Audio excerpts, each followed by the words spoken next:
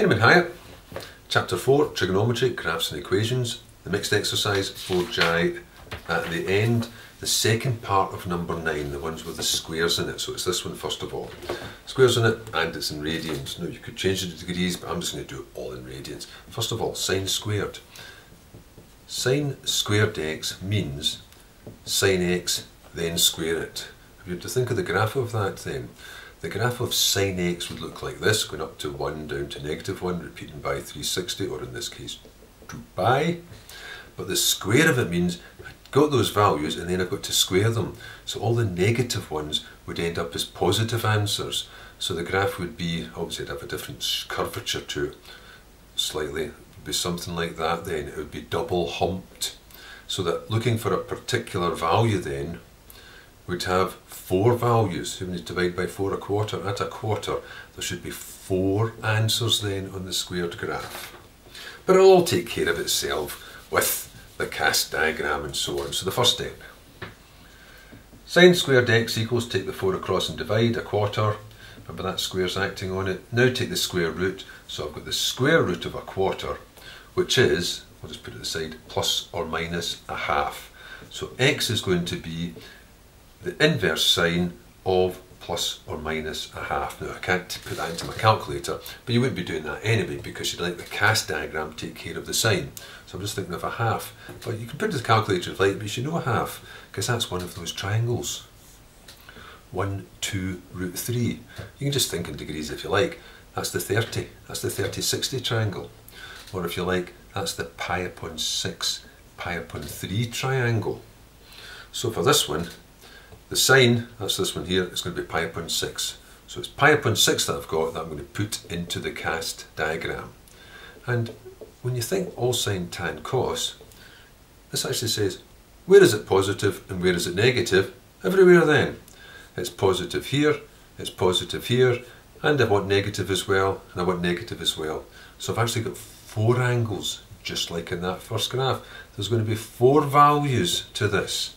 So x is going to be pi upon 6 in these various positions. Well, the first one's obvious, pi upon 6. Then you think, right, I'm doing it in degrees. That's really messy there. Halfway round would be pi. Since I've got sixths, a whole pi would be 6 upon 6. So what have I got? And I suppose on this side here, when I get back to 0, 2 pi is the same as 12 pi upon 6. Just put them all to 6. So I've got 1 short of it, 5 pi upon 6.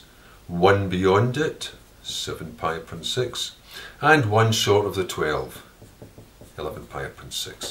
Those would be the 4 answers you would have. There, that's E. 9f.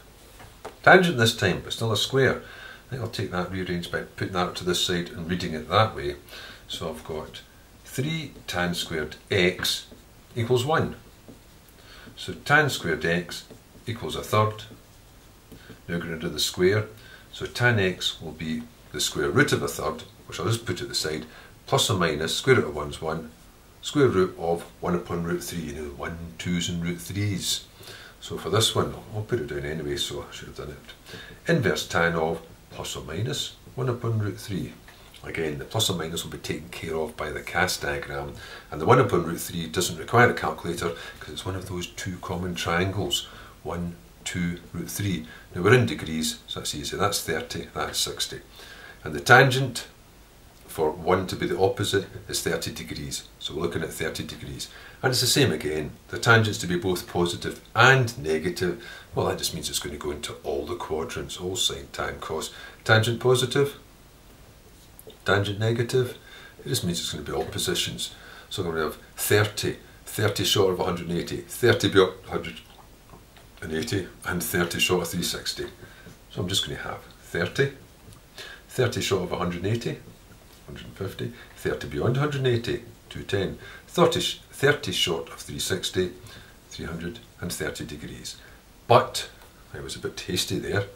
It just wants answers up to 180, which means that I don't particularly want those 2. So my final answer is just going to be x equals 30 or 150, because x has to be between 0 and 180. I'll just put that with the explanation in. So x is 30 or 150. Right, that was F. G. It's got squares in it, but it's also got the 1 itself. So this is slightly different. There's 3 terms here, but what you've got is a quadratic. That's a quadratic in cos. Remembering again that cos squared means the cos of it squared. And then what you have is equivalent to saying you've got 2 lots of something squared minus 3 lots of something plus 1 equals 0. And you could do that and go through the factorisation if you like, but it's quite clear that that's just the same with the x is a cos t. I'll end up with 2 brackets with cos t's in it. So assuming it factorises, of course, first of all, 2 cos squared would have to come from 2 cos times cos. Now I'm going to be lazy, I'm not going to put the degree sign in all the time. I know I should, because without the degree signs it implies it's radians, but I know from the context of the question. Then 1 can only be 1 and 1, and I'm looking for the bigger one to be negative, in fact them both to be negative.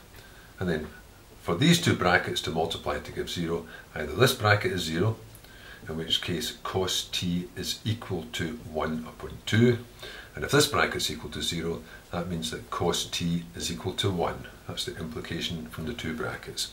And they're all things that I know. Whenever you've got 1s and 0s and negative 1s, like in this case here, I would just think of the graph, it will tell me the answers. When is the cosine equal to 1? At 0 and at 360. So this part's got solutions t equals 0 or 360. There, I put the degrees into that part instead. A half. I don't need to do inverse cos of a half. I know that one.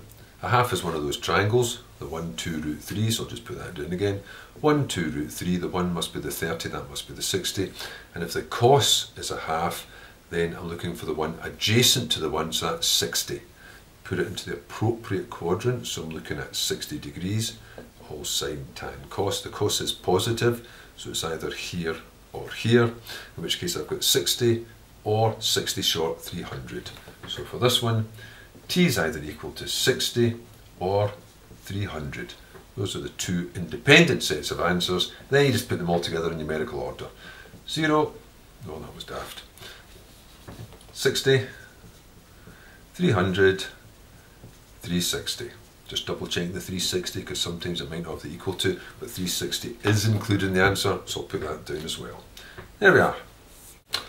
And finally, h. Another one. Notice no compound angles, so I'm not bothering with the general solutions. But here's another quadratic. A quadratic in sine, because I've got something squared, something on its own, and then just a constant. So this is going to be a case of factorising it. Given that it does factorise, failing that, I'd have to use the formula and be a wee bit annoyed. Well, a 3 at the end can only be a 1 and a 3. Now that could be 4 and a 1 or a 2 and a 2, so it's a case of deciding which one it is. But I've got to get a 4 in the middle, so I can see that I've got 2 3s and 2. So 2 sine z, again I'm just putting z, 2 sine z to make 4z squared, and they're symmetrical, so the 1 and 3 either way round.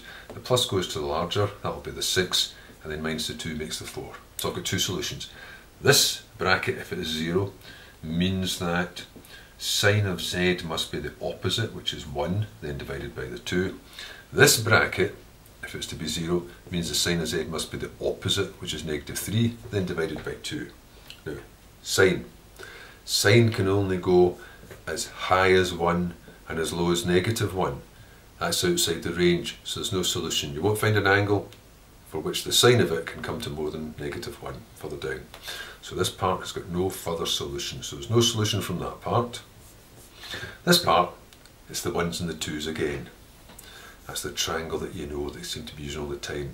1, 2, root 3. 1's opposite the short one, 30, so that must be 60.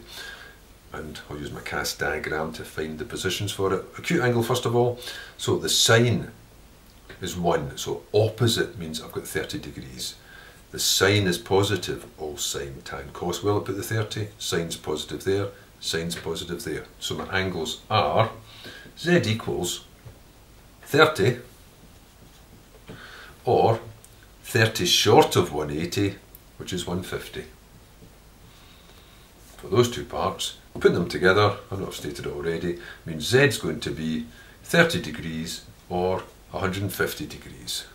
I know it's not strictly correct, I usually had the degree in that and not the degrees in those parts, but I'll just think I'll get away with that.